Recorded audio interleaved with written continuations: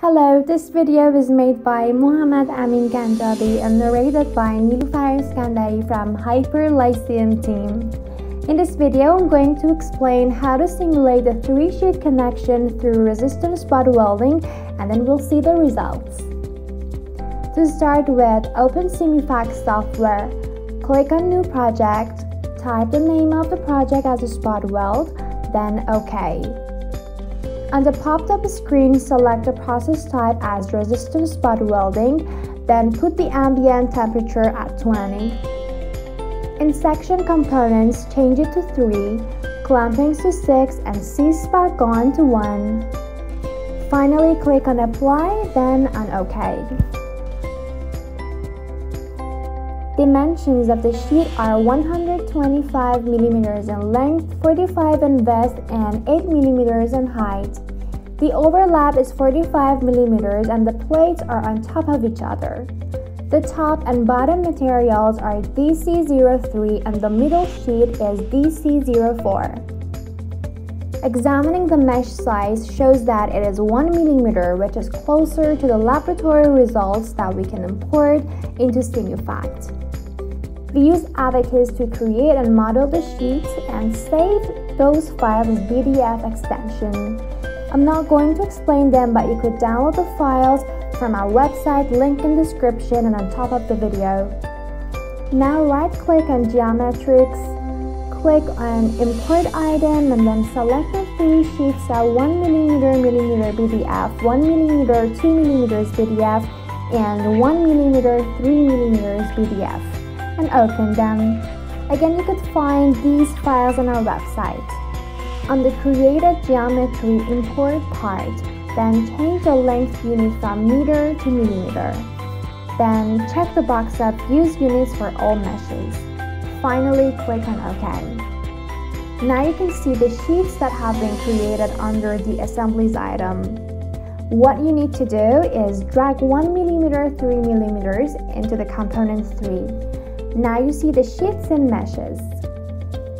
Dragging and dropping 1 mm into the component item on the left side of the panel will show you the next sheet. Right-clicking on the sheets, you can find Object Manipulation, then you should click on Translation through that.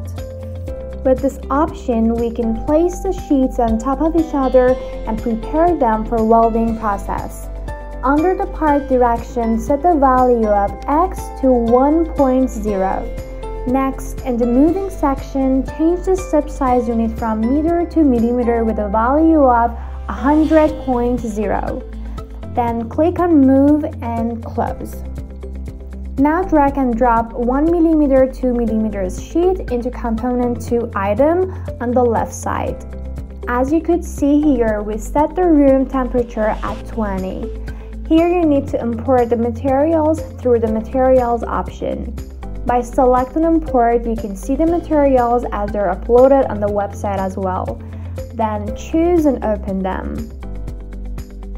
As you see, the 3 materials have been created. At this part of the work, you should drag DC03 and DC04 into the process tree. DC03 into 1 mm 2 mm and DC04 into 1 mm 3 mm respectively. In the section, we model the clamp for each sheet. Right-click on Clamping and then select Generate Geometry. On the newly shown screen related to clamping, click on Details. In this part, first you need to change all the units of shape and position items from meter to millimeter.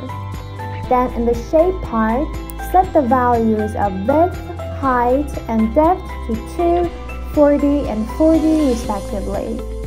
Move in position part and change X, Y, and Z to 10, 0.8, and 22.5 respectively. Pay attention that all the values of direction part are 0 with the units of meter. Let's switch the primitive section to set the mesh values up. Change slice X to 2 and slice Y and Z both to 40. Now the mesh and geometry are completed and you should click on OK. Then by double-clicking and clamping, a new small screen will come into view where you need to change stiffness in the middle box to moving clamp. Later, change this direction to manual and set Y on -1. The other two directions should be 0. Select the glue contact option and finally hit apply, then OK. Here we determine the location of the welding coordination. Right-click on trajectories, then new point sequence. Now on the right side of the created screen, you see the green sign of plus. So click on that, then on top of the page, change the length you need to millimeter and orientation to local vector. Now under the spot weld coordinate section, set the values of X, Y, and Z 112.5, 0.8, and 22.5 respectively. Also, in the Z direction part, Y should be 1 and X and Z should be 0. Likewise, in X direction part, only X is 1 and the other two are 0. After these adjustments, click on Apply and then OK. We entered the welding parameters including the squeeze time, welding time, hold time, off time, and force. Now you should check the following steps. Right-click on Welding Parameters, New Resistance Welding Parameter, and in pop-up screen, choose Electrical Parameters on the menu section. Edit Clamp Force Table, then click on the green plus sign twice. Now under the time X, change the values to 0 and 0.92, and in column Clamp Force, set the values of both to 365.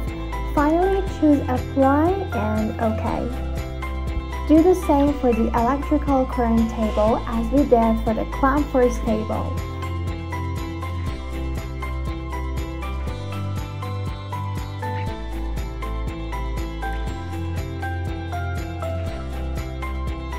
Next part is C-spot gun. From the object catalog, drag and drop the material copper, alumina, and both trajectory and resistance spot weld into the C-spot gun. Now double-click on C-spot gun. In the new window, choose weld guns from the left side. Now select upper and lower electrode geometry and scroll it down until plus F03 and pick up F01628. Now apply and OK. Then you should enter the section solver and make the setting. So click on solver on the left side of the panel. Now in general settings, select strain tensors in the middle section of the window. Then move to the parallelization part and select parallelization and change number of cores to 4 in shared memory parallelization. In the time control section, change the analysis end time to 10 seconds. And also the values of welding and cooling under the results output, every nth increment part should be 5. In the refinement option, change the unit of radius R to millimeter and its value to 7. Now in electrical contact conductivity, go through film thickness and change both units from meter to millimeter and their measure to 0.001. At the end, click on Apply and then on OK. Now the model is ready to start analyzing. By completing the analysis, you will be able to see the results. Afterwards, double-click on Results, then play the analysis.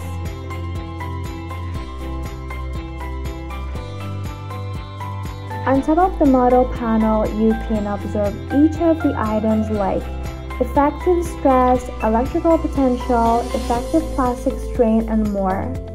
To see the history plot, you can right-click on Results and select it. Next, select Clamping 2, which is defined by the violet color. There is also a second option through right-clicking on Results. Choose UNV Export. In the component part, for example, we select 1 mm sheet and in the increment section, select 86 at the end of the list. And in the result values of this part, for example, choose stress. Then click on export. If you see this, it means the results are exported. Thank you for watching this video, and till the next one, bye. This video was made by Aminganjabi. To find his contact information and updated resume, please visit our website at hyperlyceum.com. Amin is an expert in Simufact, CZERT, PDMS, and some other engineering software. To plan an online session and discuss industrial and academic projects, please use the provided email address under Amin's profile. The costs of projects vary depending on the complexity of the work and can be discussed in advance. We are looking forward to working